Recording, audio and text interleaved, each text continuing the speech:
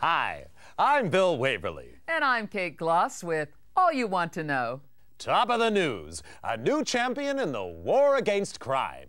President Goodman today announced formation of the Anti-Crime Network, an elite force of private law enforcement operatives to be headed by millionaire industrialist and political heavyweight Christopher Stern.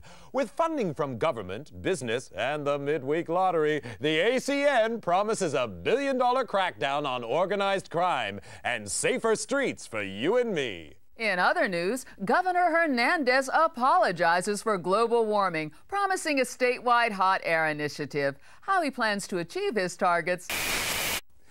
It's official. Privatized is best. Following last year's armed forces sell-off and the financial success of the Mideast War, the ACN is extending its crime-fighting capability with private contractors specially trained to hunt down wanted felons.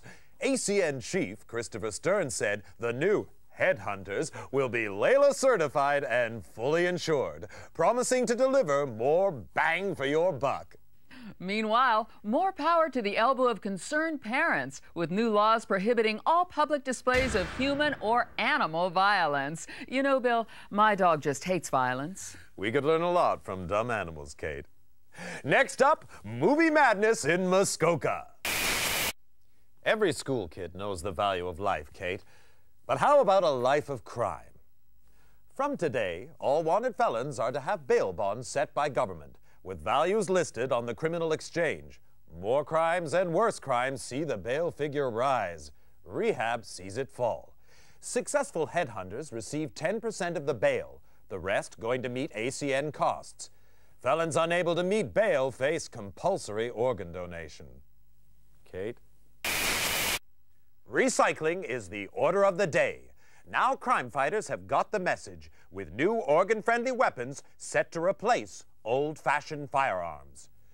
Superior to conventional weapons in range and accuracy, the electric neural projectile, or EMP guns, attack the target's nervous system, causing severe pain and eventual brain death without damaging much-needed internal organs, safeguarding supplies for hardworking citizens and their families.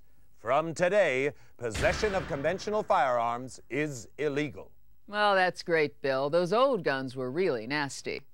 And in tonight's lifestyle feature, we ask synthetic versus natural implants. When it comes to organs, can you beat the real thing? Latest figures show the CCS criminal control system has been a big success since the government licensed the technology from the Biotech Corporation. The CCS subcranial biochip implant uses neural redirection to suppress criminal urges and dampen aggression. Future models could include thought monitoring and reconstruction, limiting the subject's freedom to think and act. Sounds great to you and me, but one person not so happy is mysterious recluse Don Fulci. The suspected crime lord interrupted last night's lottery draw with an illegal broadcast in which he denounced the ACN's crime-fighting initiatives. I believe these measures threaten our great democracy. Christopher Stern is a dictator, and the ACN is private army. As a businessman and concerned citizen, I will do everything in my power to stop them. With bail bonds rising, every child knows crime pays. But little Jimmy Brown of Orange County coined a cool 2 million credits by informing on his dad and his uncle, both wanted felons. Nationwide, informants contributed to another record low in crime figures, with many felons turning in criminal associates. Well, it just goes to show no one's all bad, Bill. Meanwhile, ACN Chief Christopher Stern today appointed protege and former assistant Alan Sharp agency vice president. Known as a hardliner, Sharp championed the 3 strikes and your organs are out penalty for repeat offenders and promises more of the same. In breaking news, a leading citizen is murdered at his desk. Full victim profile and safety at work feature in our next bulletin. For now, I'm Bill Waverly. And I'm Kate Gloss, and that's all you need to know.